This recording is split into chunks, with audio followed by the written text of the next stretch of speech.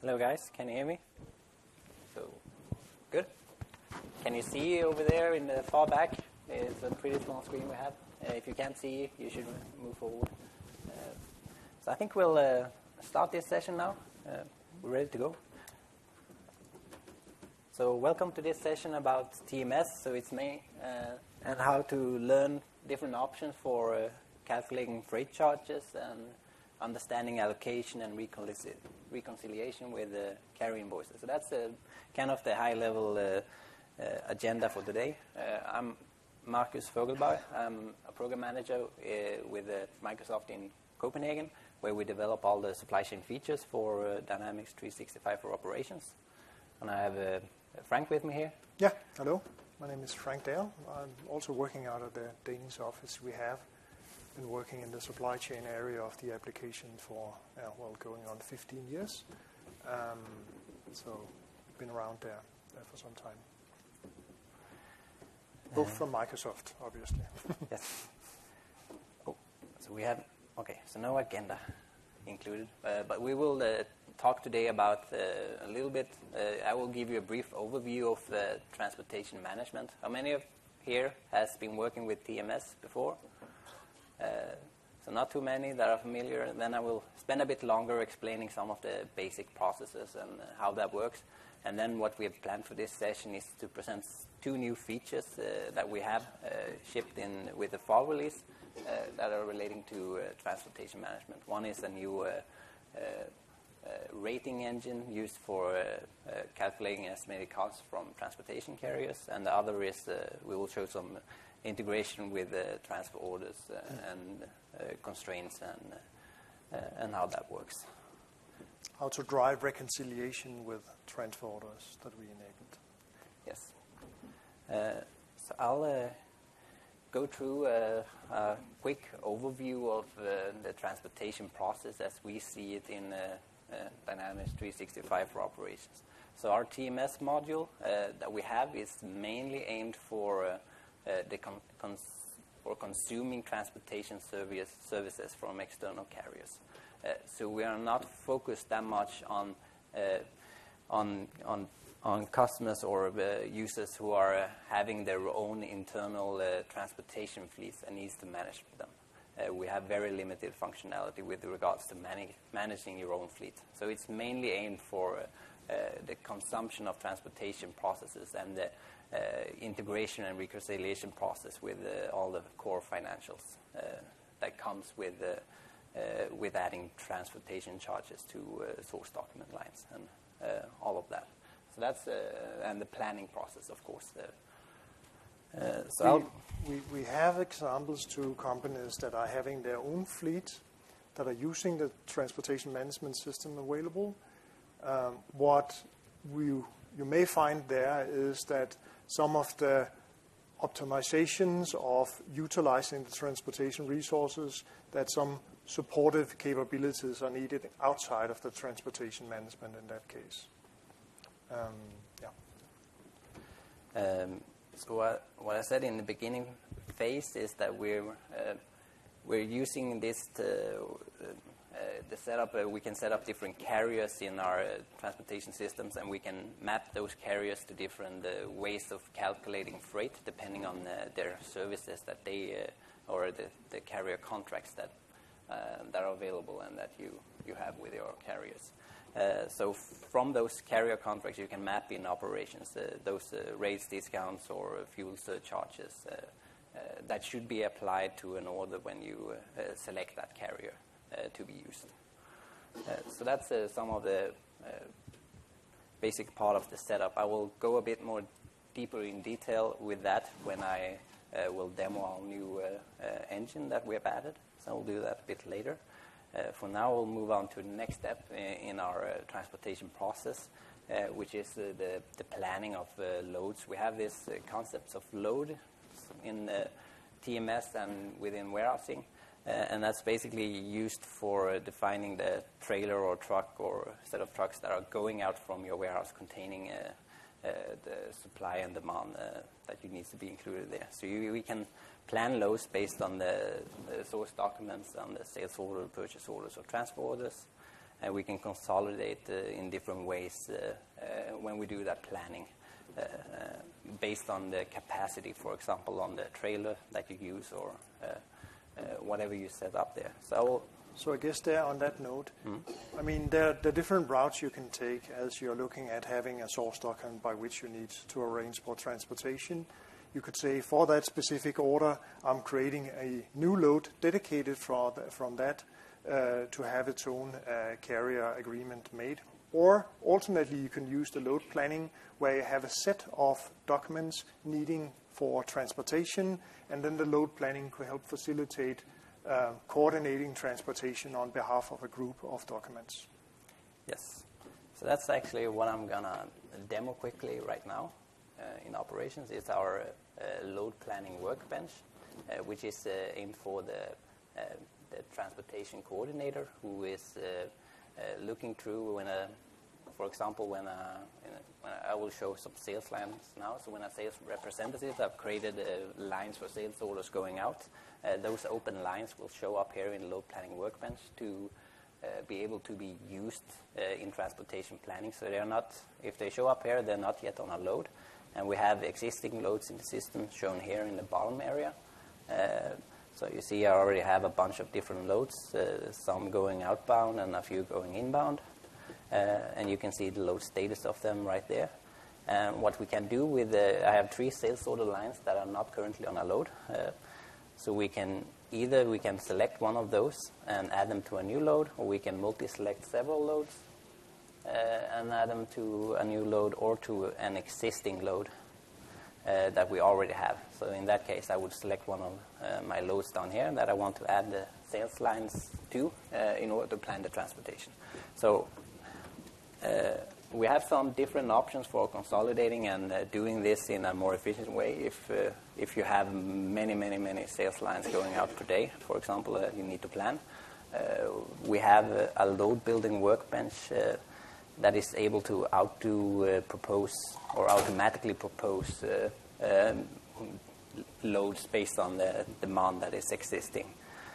So what I can quickly show you here is, if we want to you can set up different strategies if you don't want to fill up a load completely. If you want the load building workbench to only propose a certain capacity in the load in order to have some excess for later on putting additional lines that are coming in late on the same load, you can ask it to only fill up to a certain percentage that is user defined.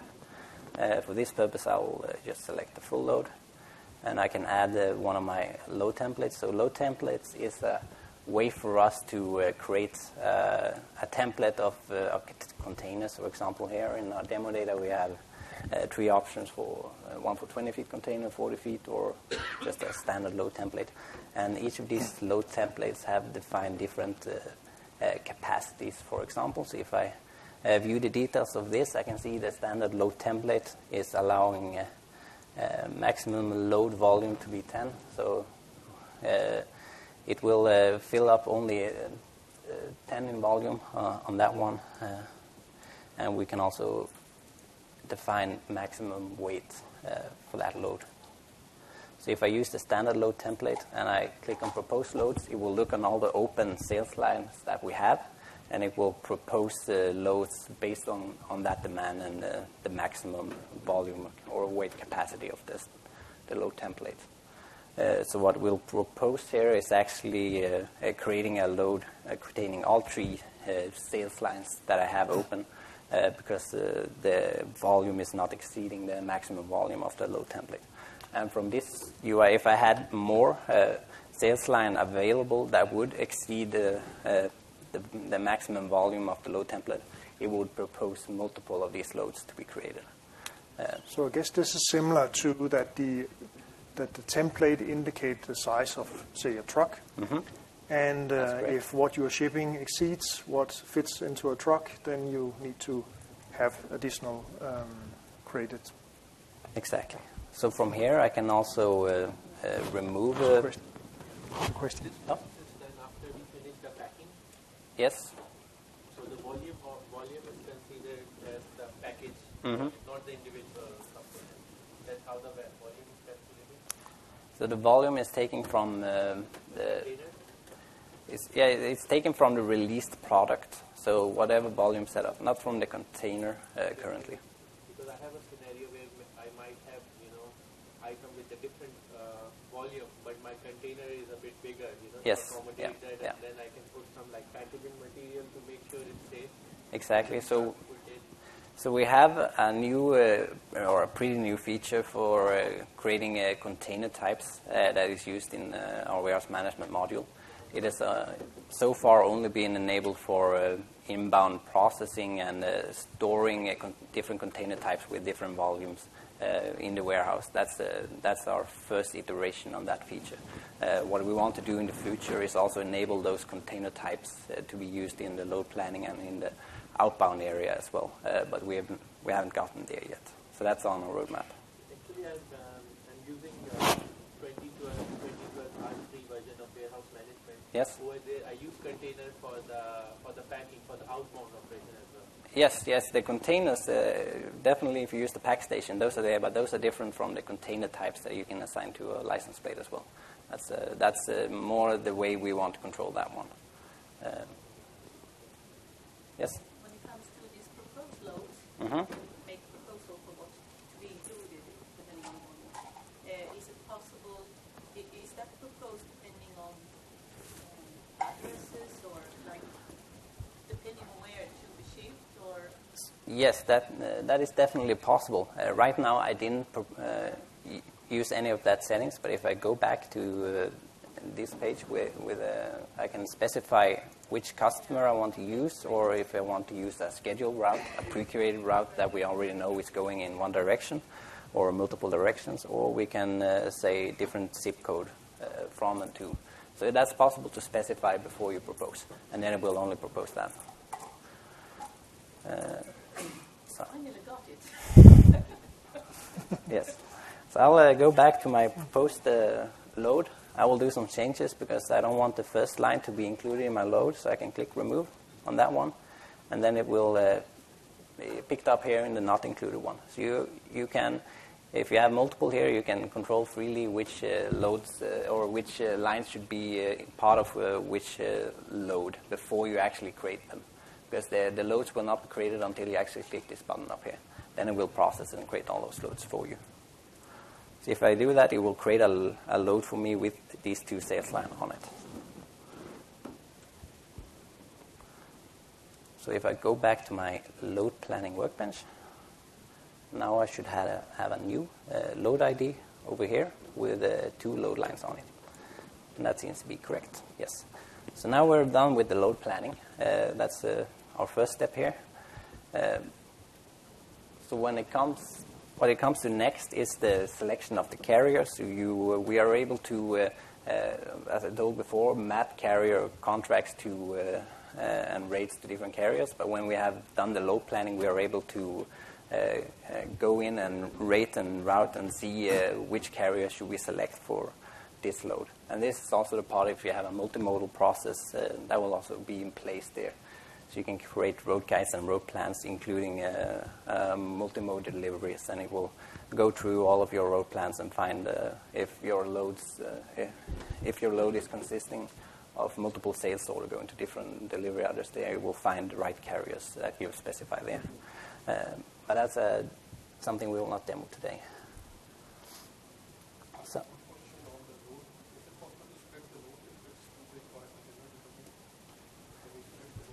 So the proposed load I showed before will split into multiple loads if it exceeds the capacity. So then it will create multiple loads. But you can also go into the load and do changes to it after it has been created. The only thing, if you split it out completely and the load is empty, then it will be deleted. So we cannot have any empty loads. That's one of the restrictions we have. But you can change the delete load lines from a load. So that's possible before they are picked. Yes?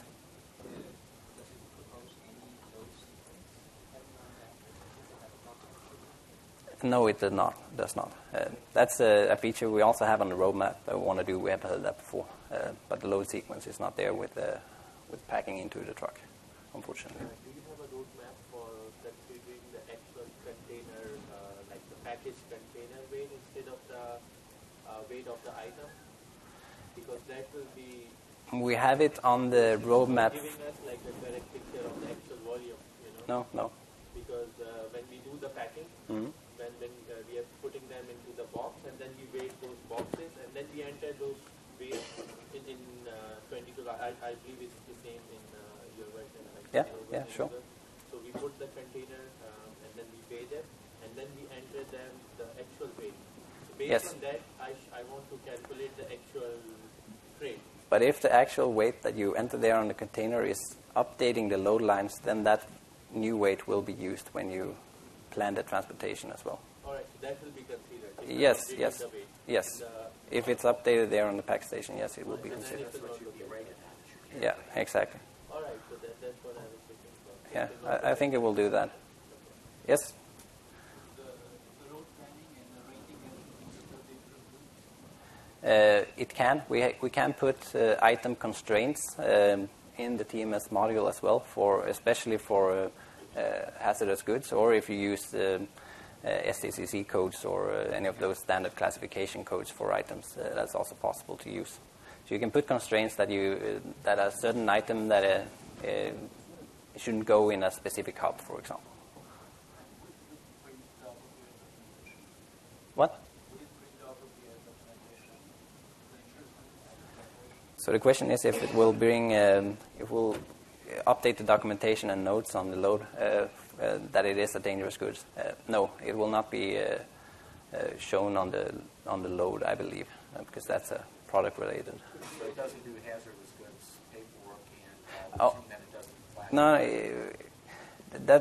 that's a different thing. If it for documentation and printing of bill of lading, for example, contains that information with the STCC codes. So that's contained there. So I'll continue with my flow. I'll try to remember where I was. So now I'm in the load. I go back to my load planning workbench. I can click here on rating and routing. And then I can rate shop to try to find a carrier. And here on the rate route workbench, it gives, when you do it from a load, already specified load, it has a from address and a to address. The from address is a warehouse and going out to our customer for it wholesale. So it fills in that information as well as the different data for weight and volume in this case.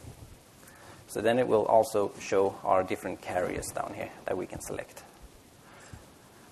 And then if I assign, it will create a route with that total rate on it. And then once that is done and we've released it to warehouse and confirmed and completed all the work and loaded it on the truck, we can ship confirm the load, and then it will. And then it's also possible to print the documentation, for example, bill of lading or post a packing slip. And then it will, at that point in time, also create, depending on your charges setup, that Frank will go through later, it will create a freight bill with that estimated cost and move it to the source document line. Does it have mine set to spot rate, or is it more pre-negotiated? So it is possible, so it's Pre-negotiated. pre-negotiated Yeah. on the most parts. It's possible to also do a third-party integration to a web service of the carriers. So that's also a possibility. And there it will fetch the latest rates from that carrier in that case. But we're not providing that integration out of box. We're just providing an example of how that can be set up. And then you need to go the last mile of doing that. But that's a possibility as well. But for the most part, what we're demoing and our engines that I will talk about a bit later is about mapping pre-negotiated contracts in your system and using only AX data for processing those. Yes, I'll quickly go through just finish this process. After you've confirmed your shipment is out of the door, it's on the way to your customer. And then maybe some while later you will receive a freight bill invoice from your carrier vendor with the price of the transportation, and you need to reconcile that with your estimated cost that you've already assigned and put on the orders, the source documents. And that's where freight reconciliation comes in. We will go into, if we have time, do a bit of demo of how that works. And if there is time, I will also show you how automated freight bill matching works as well. In TMS, we also have the possibility. I've put it here a little bit on the outside because I don't think I will show it today. But appointment scheduling is a possibility that can also be used in driving warehousing put away to the bay doors, where the carriers can check in, or you can schedule a time for when the carrier is coming in, and then when they arrive at the specific bay door, they can do a check-in and check-out, so you can track how long it takes for them to load your trucks. So that's a possibility. So transportation charges. That's the next topic. So our pre-negotiated contracts with carriers can be mapped in many, many different ways. So we have a set of transportation engines that we call them that is basically different ways of calculating rates or calculating different things in TMS. So all different carriers have different ways of how they want to be charged for the freight. Some typical ones that we are usually demoing is the point-to-point mileage. For example, if you have address A going out to address B, and you know there's a set of miles in between those two destinations, and you have a fixed charge per mile, for example, from the carriers. So there are different calculations there. We have some documentation explaining each of them and what they can be used for. What I will demo today is our new engine here, point-to-point by a volumetric weight. So what is volumetric weight? So shipping costs have traditionally been calculated on the basis of gross weight and in kilograms or in pounds by some carriers. I've included a link to Wikipedia. You can go in and check. This is a standard way of calculating freight charges from some of the bigger companies or transportation carriers like UPS and FedEx or TNT.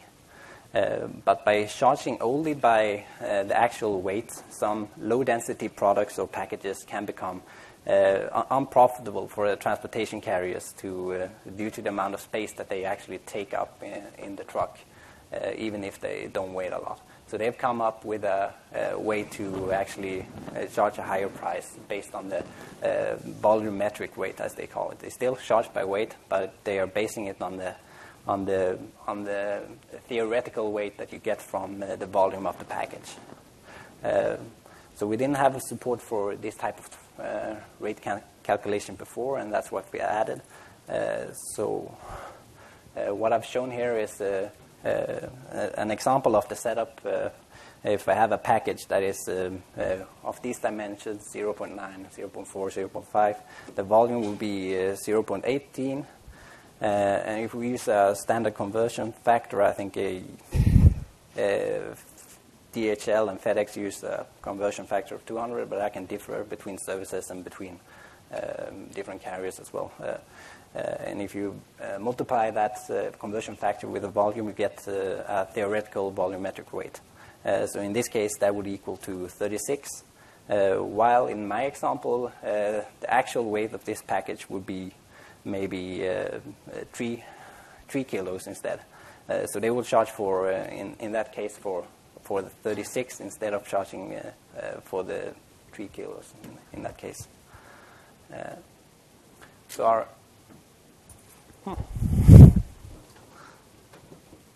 there we go. We're back. So this rate engine is available with the fall release. We have 2 KB articles that are also released if you're on an earlier version. And the calculation is basically you get the total rate by having we specify the rate per break interval, so you can define different break intervals for what intervals the max weight should be calculated for.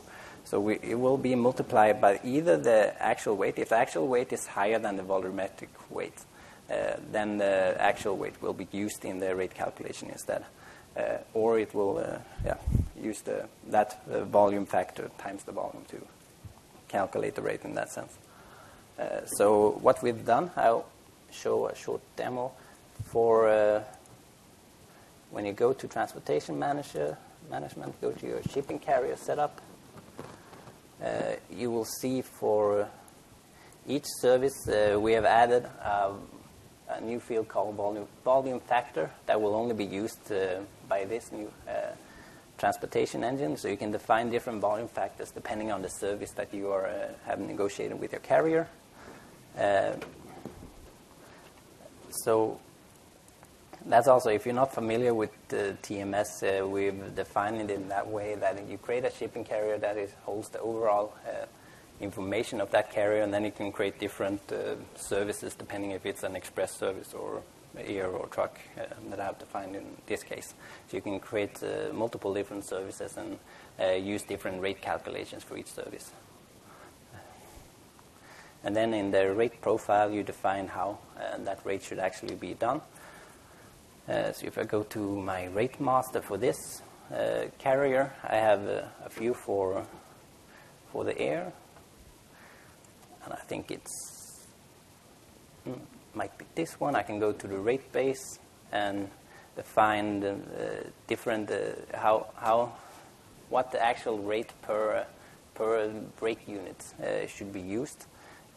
So I have for this engine, I've created just some different brake units depending on how much is on the load. So I've created one for 100, 1,000, and 10,000, 20, and 5. And you can, doesn't look here that well here, but you can define what should be the rate for each of these different brakes.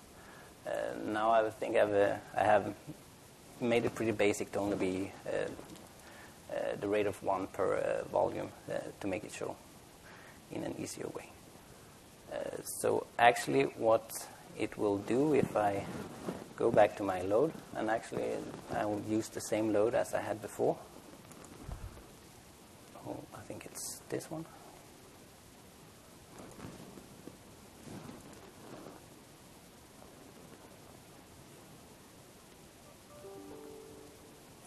And I'll rate shop and we shall see if it was the right one.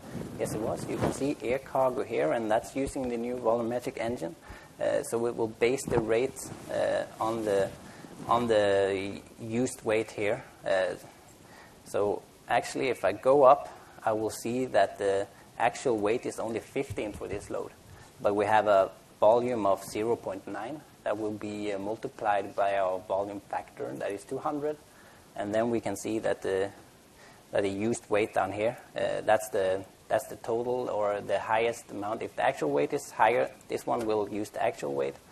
But if the volumetric weight is higher than the actual weight, then that value will be used for calculating the freight.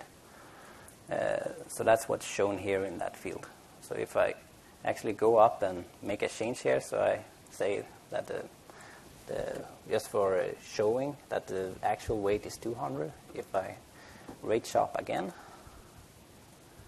you will see that the used weight has changed to using that field instead for calculating the rate. So we'll use either or. I can change that back. Not sure what it was.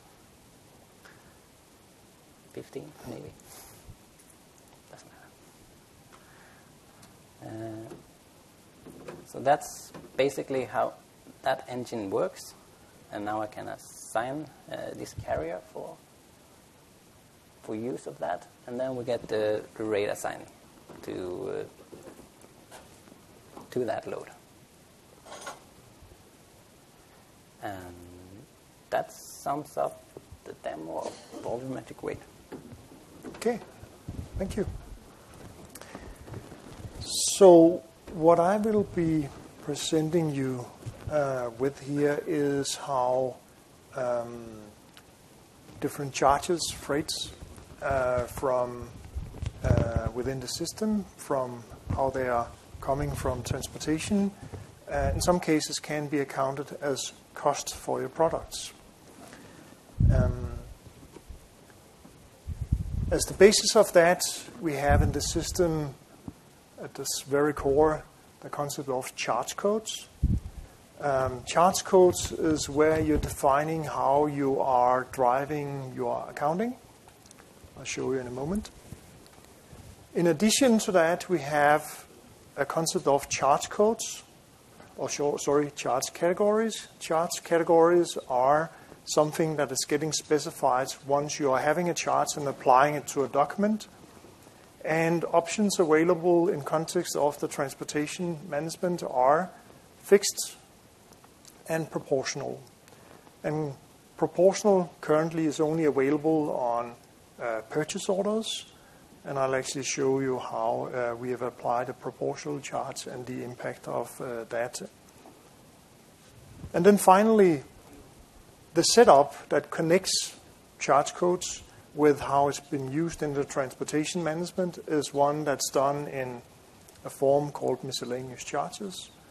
And here we have a setup where different types of source documents each have their own category, so to speak, that are getting used. For sales orders, we have a category of customers, purchase order vendors, and what we will also be showing you is with transfer orders that we now have a category of inventory that can be applied with transfer orders.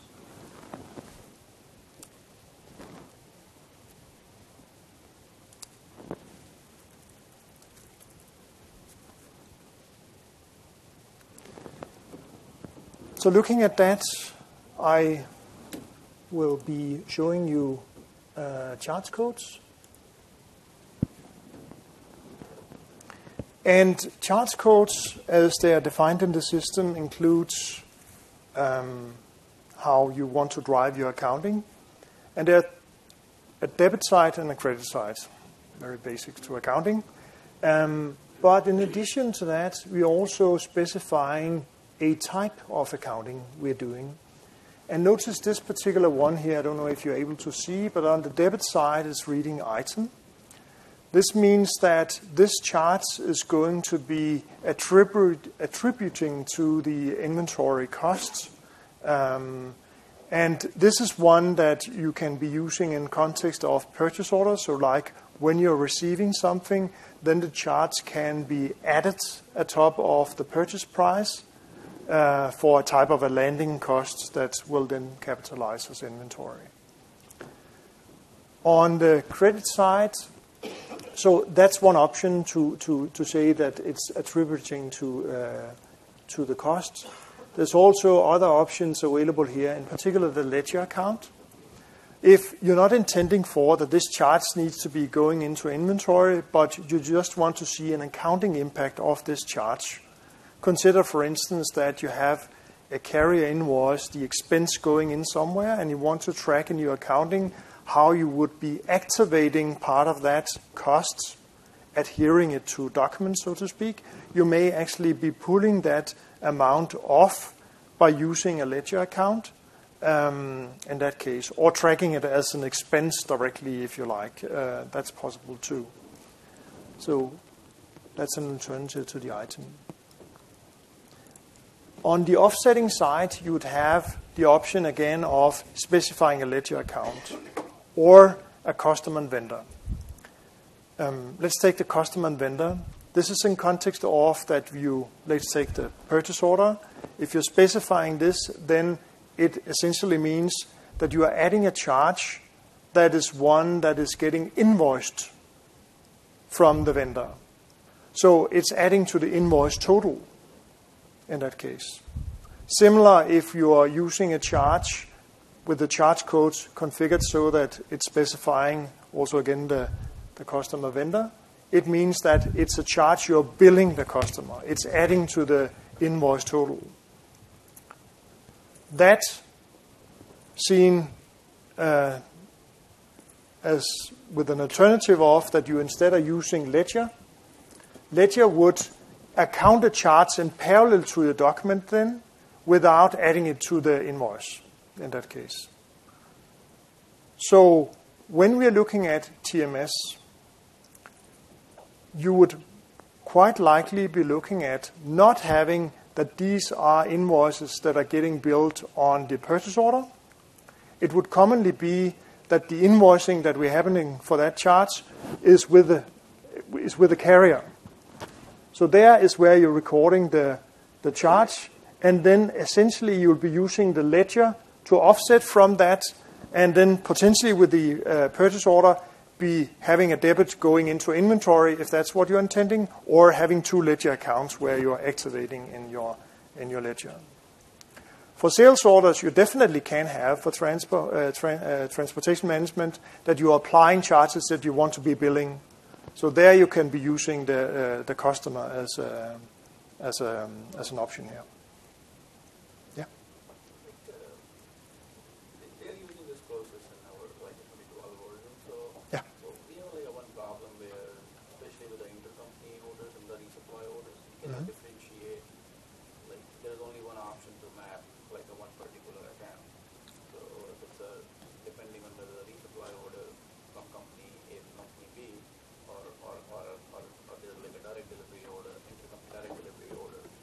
Company 1 orders it and company B ships it, and then when the freight charge comes along in the accounting, they always go to the same account because both processes use the same intercompany vendor. Right. So in this case, you'd need to be using different charge codes to differentiate for those scenarios. How that would work into your scenario depends on many many details in that case. But yeah, differentiation within charge codes is not available. Right? Yeah.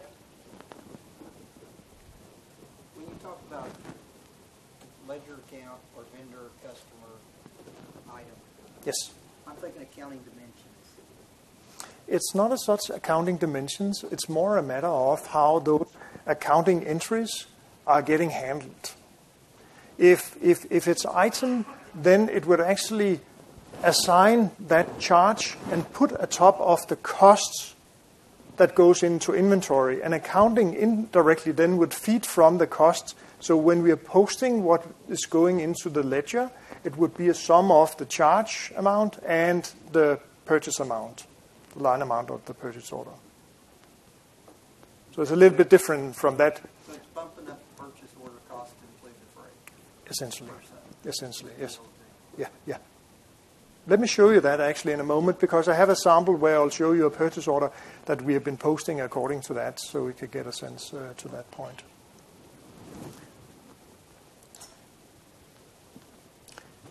Right. So I'll jump into the miscellaneous charges form. This is the form. You changed it. You have the same issue also in the new version. You can't jump out of it if you have started. If I have a change that basically if I'm trying to navigate away from something, it will save so that you don't need to. If you're forgetting explicitly saving, which you shouldn't need to, then it will try to do it for you. Same in the Yeah. old version. No, it's fine. So I'll jump into the miscellaneous charge form, and this is, as I said early on, where we're connecting how we are accounting by the charge codes into how it's getting used in the transportation management. And as I was sharing, we had different charge modules that exist to be used with different types of documents. Customer for sales orders, vendor is where it's getting used for purchase order, and inventory is what we'll be showing you on transfer orders. And just to show you, the one that we are using on the purchase order is in fact one with item as the debit. So an example to where we're adding to the inventory value. It's offsetting, it's sitting on ledger in this particular one, which is common when we'd be using it from transportation management, because again, it's an expense inferred by the carrier, not from the material purchase itself.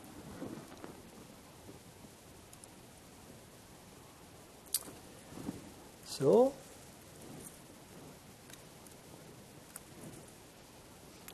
I have a purchase order that we prepared, that I'll be looking up here.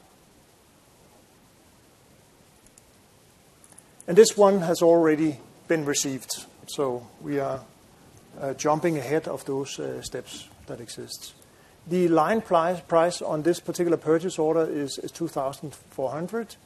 If I'm looking under financials, to see what kind of charges has been assigned to this particular one. Then we have a charge here that was assigned from the transportation management.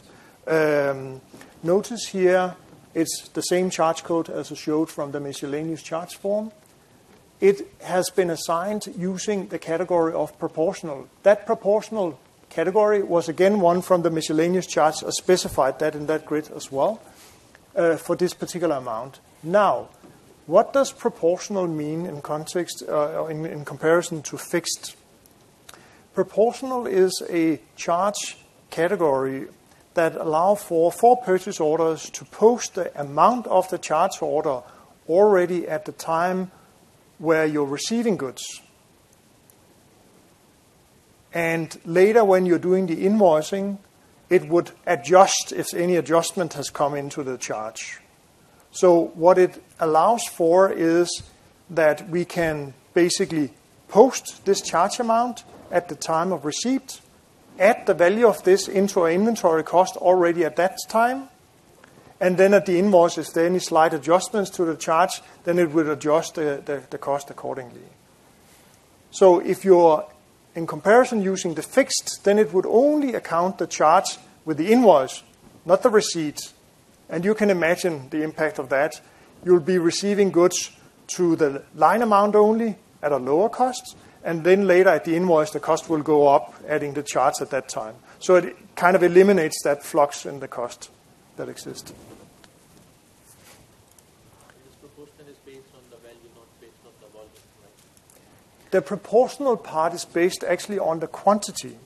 Because the thing is, if you are having an order line with a total charge assigned, and you are receiving, say, a third of the quantity, then it would take a third of the amount of the charge and assign as cost at that time.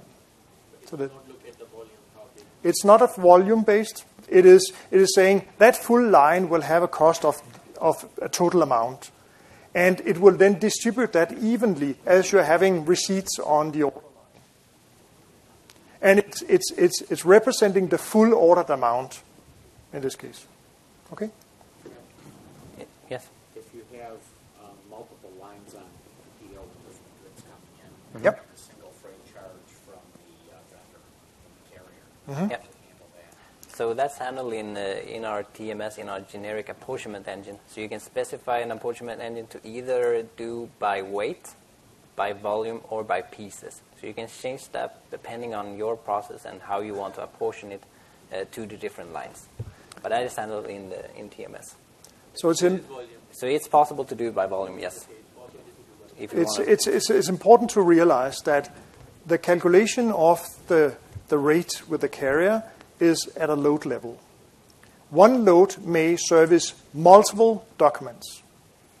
And that's where the apportionment comes in, that you look at the total amount that you will become due for the carrier, and then you split it out or apportion it out to the different lines getting serviced by the carrier.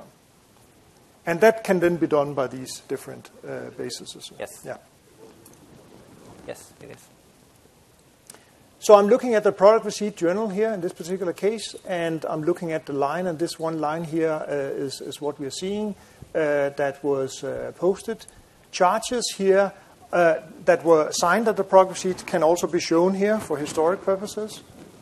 And note we have a charge of 1,220, and we had the line amount of 2,400. So I can actually be reviewing my inventory transactions related to this particular one and look at transaction details.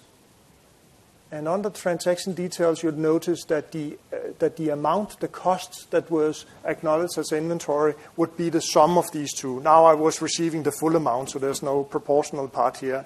The proportional category just ensures that you're posting it with the receipt in this particular example here. Yeah. Okay.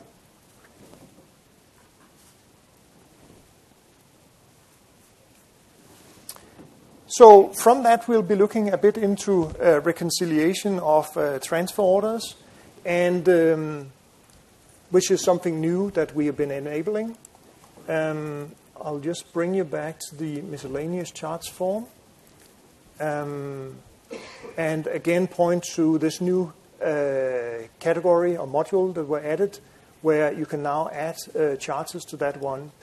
A couple of things to pay notice to here is the charge codes you can be assigning and using under this inventory module is limited only to charges that are set up as ledger to ledger.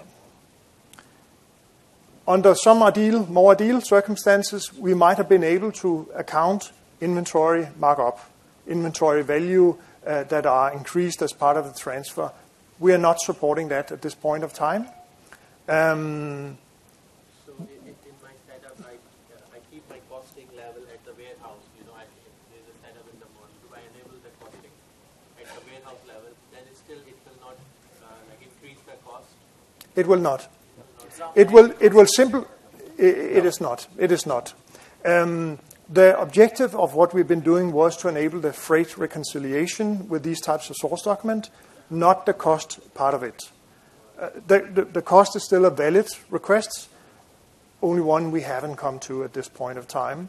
I would share with you that it has some implications of enabling this scenario, because we are having some behavior in our inventory module, specifically inventory closing, where you're moving between warehouses, where we have some optimizations in place, where if you're moving between non-financial transactions or warehouses in this case, that we are essentially eliminating those transactions from closing, and that would violate that to enable this.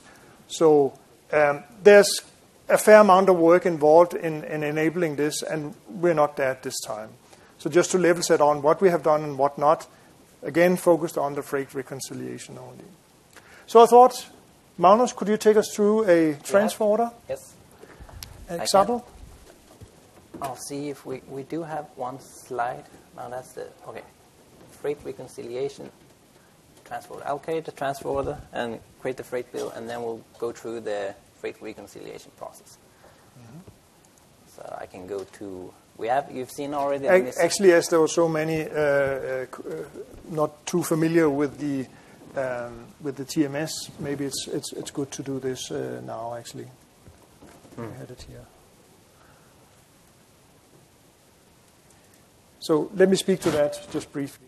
The freight reconciliation process, just to capture that at a high level. You saw Marcus explain how we are calculating a rate upfront, a charge, from whatever agreements we are representing by the carriers, from the service that we are enabling, and the engine going behind, allowing for different ranges of calculation bases that are getting used. What happens then is that this in turns are assigned with a load as a freight bill, including then that what may be a theoretical type of charge that exists. And again, this is for the load that may be a servicing multiple orders. Subsequently, the carrier will be invoicing for their service. And that invoice potentially may be one that are getting loaded into the system or entered manually. We are having support for that you can actually create the freight invoice as a basis of the freight bill. So for those examples where you're able to accurately represent what the carrier will be billing, and even that they allow for that we bill on their behalf, then you can simply create the invoice on behalf of the freight bill and post there without having to do anything more than that. But for those cases where we have the theoretical cost of the charge on the freight bill and the freight invoice, they may not fully match. And that's where the reconciliation come in, that you're looking to match up between the two. And if there's any bias between these, that essentially you need to then determine what do you do with that bias. And here there are different reasons that you can be applying that will then have different effects as to how the accounting will happen there too.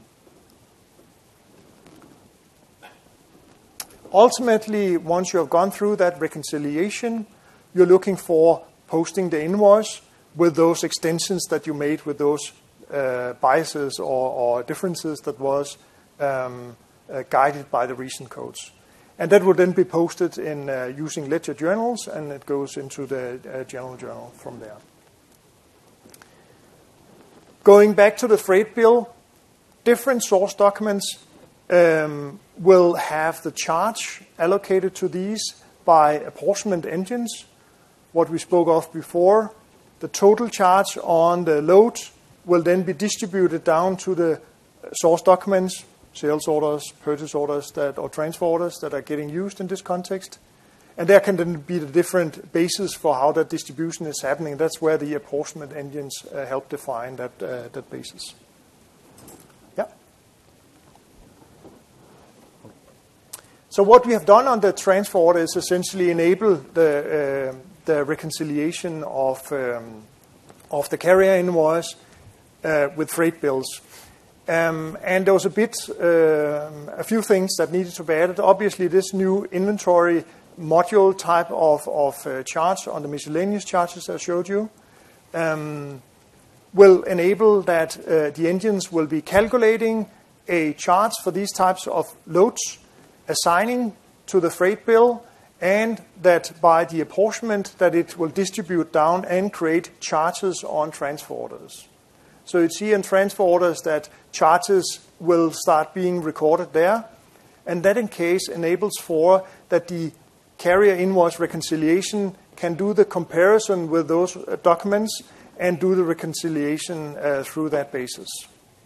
And as I shared, we're not accounting cost. Actually, beyond that, the charges that are put on the transfer orders, we will not even generate journal entries. So, no, not even with this. Not even with this. The charges are put on the transfer orders solely for that purpose, to help the reconciliation from the theoretical charge and the actual charge represented by the carrier invoice. I mean, we were not able to at this time to post with the adding to inventory. There are more pieces to it as well, because we would need to be considering when are you potentially adding a cost, what events are this, who is actually the one upholding cost, the shipping end, the receiving end, those type of variants. And we are not currently at a state where we have added support for that. So just to level set, it is not intending for driving the accounting of these charges on the transfer orders. They serve the purpose of enabling the reconciliation of the carrier invoice at this time. So when we are defining the charge code for the transfer order, yep. So you said we will only define ledger on both sides. Correct. So where those ledgers will be used? They will not be used. It will not be used. They will not account on these at this time. So we just put any dummy, because it's for now that would suffice. Yes. It's a requirement to create a miscellaneous charge. We need to define the debit and credit. Correct. We just put a dummy account. Correct. At this time, you may consider applying some charges if you're building reports and what have you that can calculate those amounts and breaking out by the account, but it doesn't have a ledger impact at this time. The purpose is more following up, actually, just to see. Would be the case, yes. How Yes. much charges do we actually have on these kind of internal? Yeah. The target we're after here is to try to discern where the freight charges may not be right, so we go back and appeal those with our freight supplier. Is that really where we're? That's where we are. That's where we're going with this. That the reconciliation between, as we were talking about, the predetermined type of charge and what we're getting invoiced, that we can facilitate that process, and you can go through that reconciliation. You can assess if actually that you are getting invoiced is the right charge, or they are billing us for something they shouldn't be doing. Facilitate your own internal freight audit process.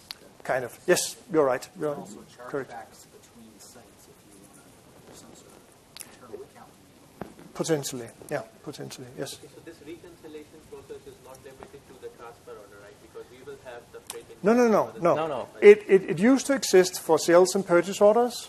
What we have done here is enable it also for the transfer order.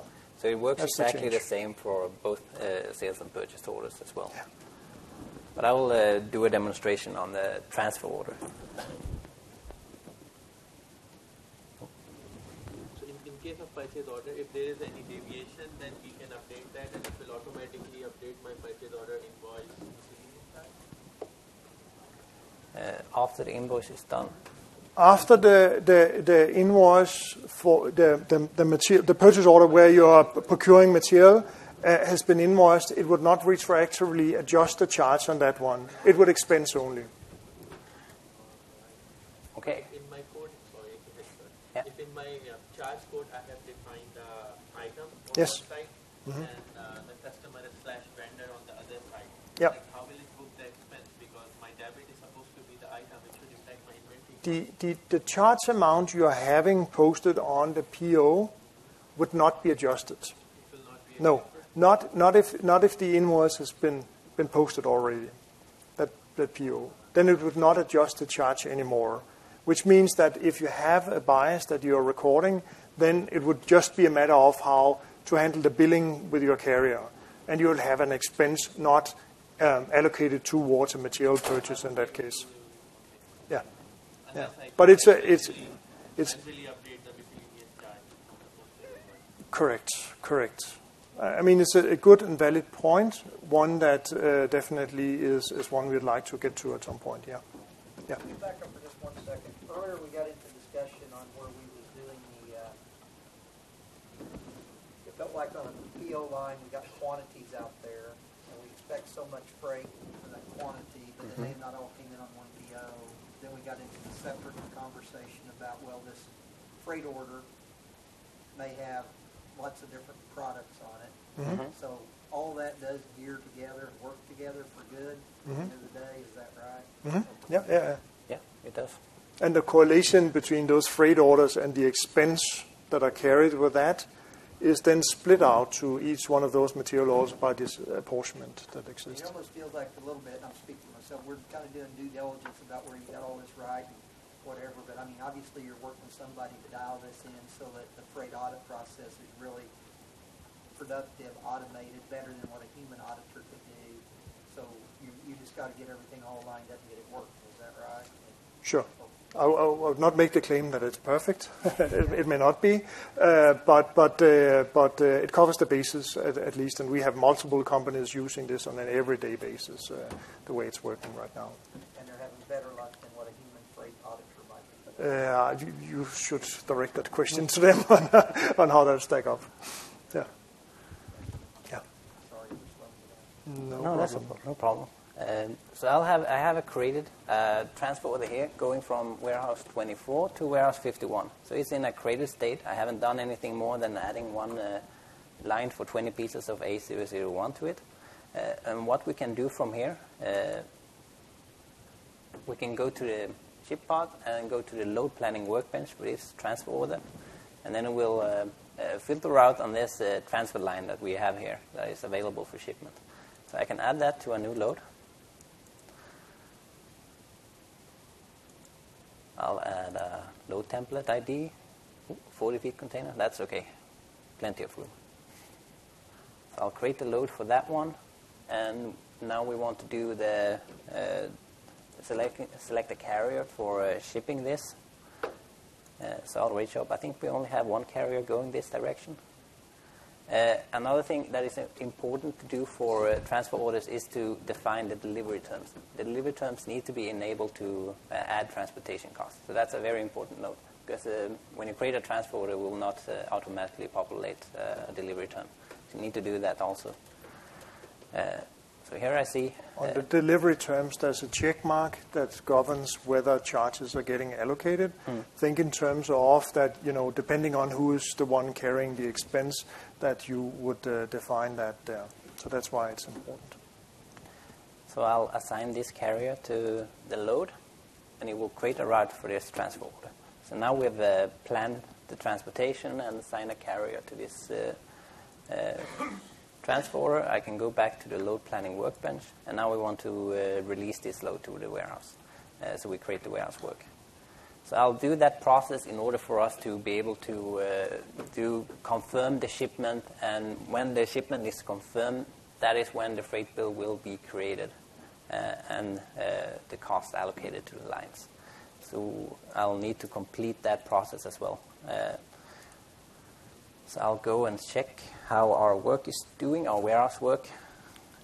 For those of you who are not familiar with our warehousing module in detail, I'll need to pick this item from its inventory location and put it at the bay door where the truck is located. So I'll do that using our mobile app. I'll sign in with my warehouse ID. And I'm a diligent warehouse worker. I'm doing many things. So I'm going to do a transfer pick. I'll scan the work ID that we have for this work. So it asks me to pick these items that are not on a license plate control location. I'll need to assign a target license plate for my truck. This is just a standard pick from the warehouse management. And now we're putting this at the bay door. And when that is completed, work is completed, I can see that our warehouse work has now been closed. And if I go back to the load and refresh, you will see the load status has changed to loaded. That means that the load is ready to leave the warehouse. So if I do my ship confirmation at this point in time, what it actually also will do that you might not know is that it will re-rate the shipping carrier as well. So if you've done changes to your transportation negotiation, in the meantime, after you've planned and when you ship it out, it will do those recalculation to find the latest rate for your shipment. So that will happen when you ship confirm. So when I confirm this outbound shipment, it will also post the freight bill. So now you can see load status is shipped. And if I go to related information and check the freight bill details, I will find that the rate that I've selected is applied.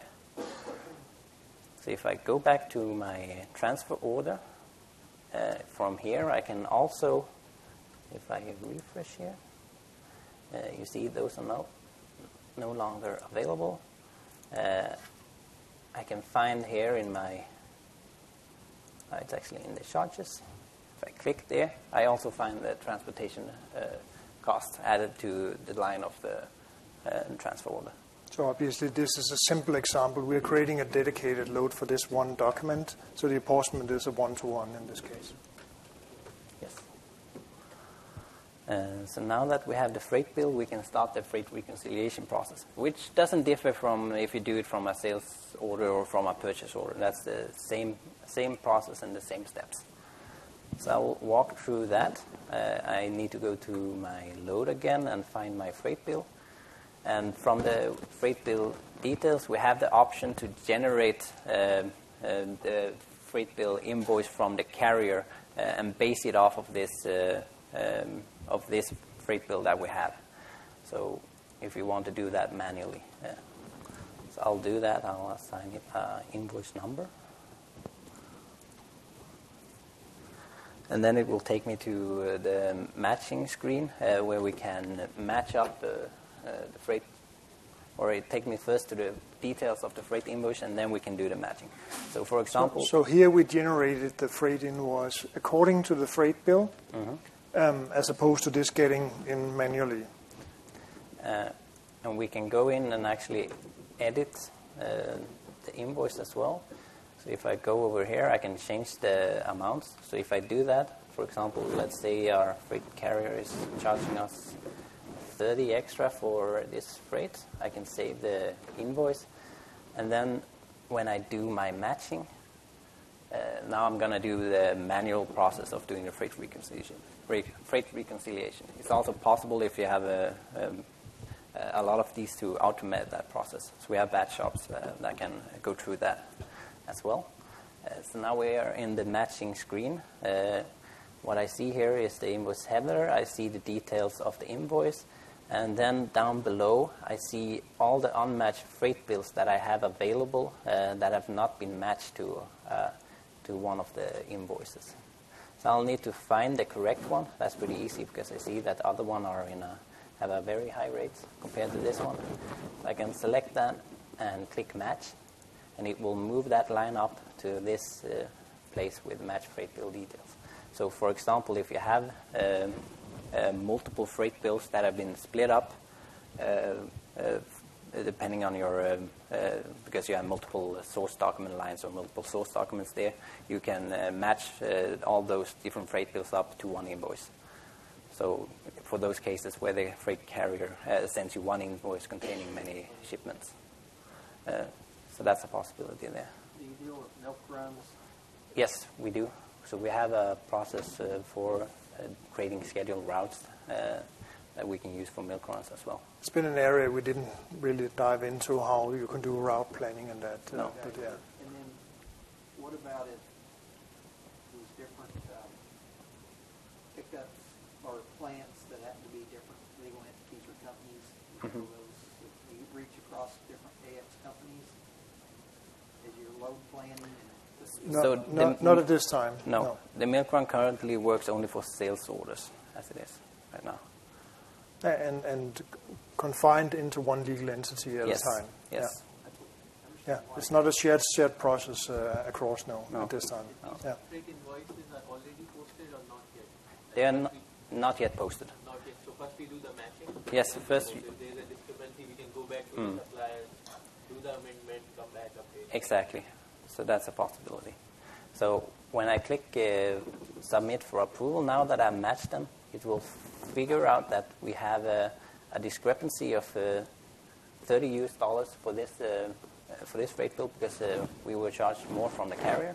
And what we can do here is that we can select different reconciliation reason codes depending on what we want to happen here. So do we want to pay the extra amount, approve it, and pay it to the freight invoice? We can select that. Or if we want to do something else or define a different credit account where we want to put that discrepancy to, that's a possibility as well. So I'll just approve this one for now because, yes, we should pay our carriers even if they're overcharging us. I'll click OK. We can configure the workflow like the standard workflow based on the value, how much is the discrepancy. So when we do automatic matching, it's possible to create or to define tolerance levels that you would auto-approve based upon. So if you set it up to perhaps 5% tolerance level, then if it goes above 5% in discrepancy, it will not auto-approve those freight bills. But if it's within that tolerance level, it will. I'm talking about a scenario where it is not auto-approved, like it's more than 5%. That is like a value limit. If it is within like 200, then it will go to this level of approval. If it is more than that, then it will go to like a normal standard. How you could delegate then in different ways according to that discrepancy, yes. So it's like a standard workflow, like I can configure it. Yeah, that's behind, yeah.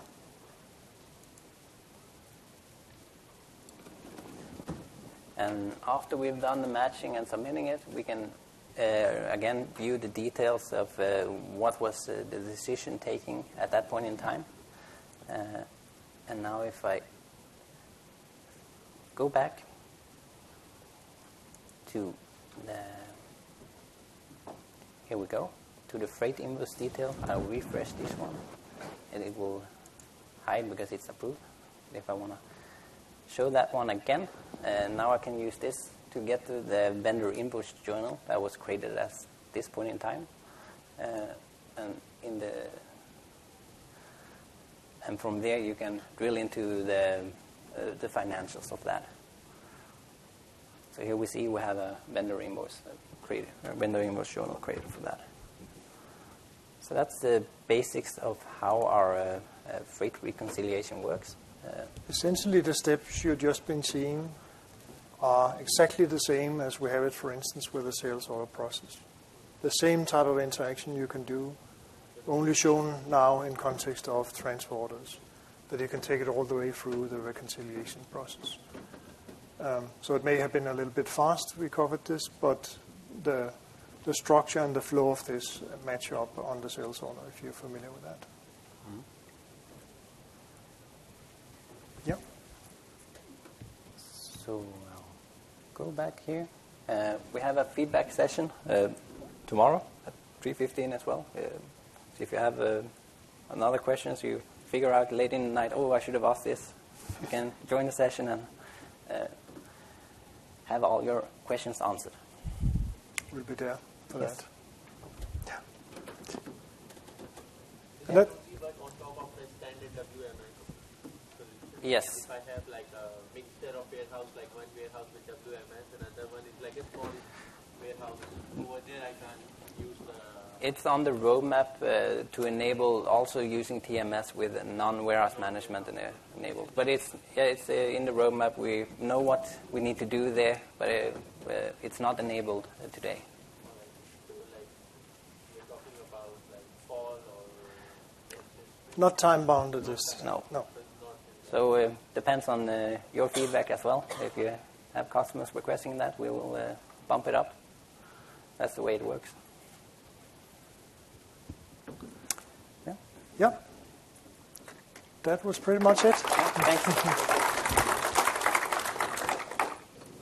If there are any questions, you're welcome to approach us. We can take them now. You're also welcome to attend the feedback loop we're having tomorrow.